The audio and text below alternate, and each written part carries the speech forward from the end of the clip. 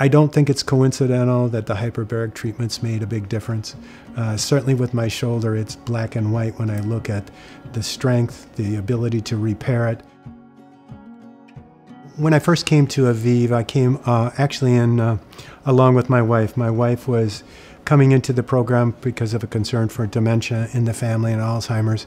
And I decided that I wanted to join her, and I wanted to come in from a healthy aging perspective. So I felt very good about the program and the 60 dives that we did, the way I gained various performance attributes in my cognitive skills, my brain speed, etc. My physical abilities improved. When I hurt myself in the following summer, first my knee playing pickleball, and then 3 weeks later I hurt my shoulder working out trying to give my knee time to recover.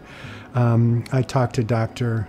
Elamir and concluded that it would be a good idea for me to come back to do some treatments to help my surgical healing.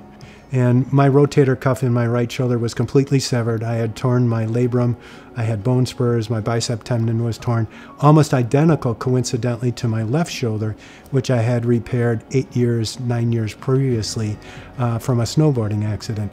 The difference in the healing and my pain, etc., is like night and day.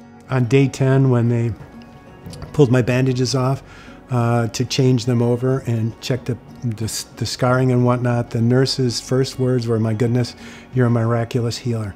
To the point, my shoulder had healed so well to the point that they didn't put the traditional bandages back on, they just did some 1/4-inch steri strips. I reported to them that I hadn't had any pain since day 5. Which again is just unheard of for anybody that's gone through that surgery. Actually, I reached the point probably at 2.5 months that my right shoulder was further along than my left one was at 6 months. And so I was able to actually kind of like double up, and I did my knee replacement at 3.5 months, not having any issues with my shoulder, being able to use a walker or crutches or a cane or anything like that. And it's been onward and upward from there. As I've returned to the pickleball court, I've actually amazed myself, my hand speed and my ability to see the ball and reaction time. And I'm almost to the point now where I no longer need to disclose after 2.5 weeks to people that you have to cover me a little bit because I'm not as quick as I used to be. Every day that I play, I move a little bit more and I move a little bit more quickly. So it's gone well, very well. The joke is that I'm pretty much the expert here now because I've got over 100 dives in me now, having 2 surgeries with 2 subsequent pre- and post-surgery interventions, but I'm totally convinced at the difference that it makes, and I would clearly do it again.